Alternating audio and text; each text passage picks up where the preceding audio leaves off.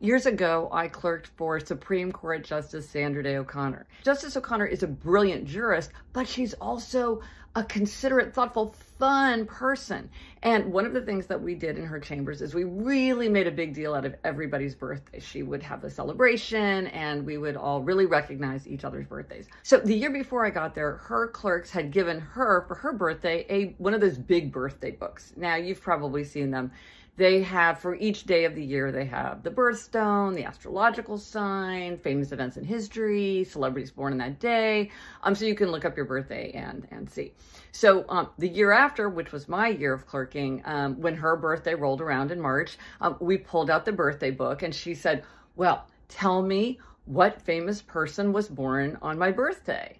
And I opened up the book and said, well, it's you, Justice. You're born today. And indeed, on the day of her birthday, there was a big picture of her in her robes as the first female justice of the United States Supreme Court.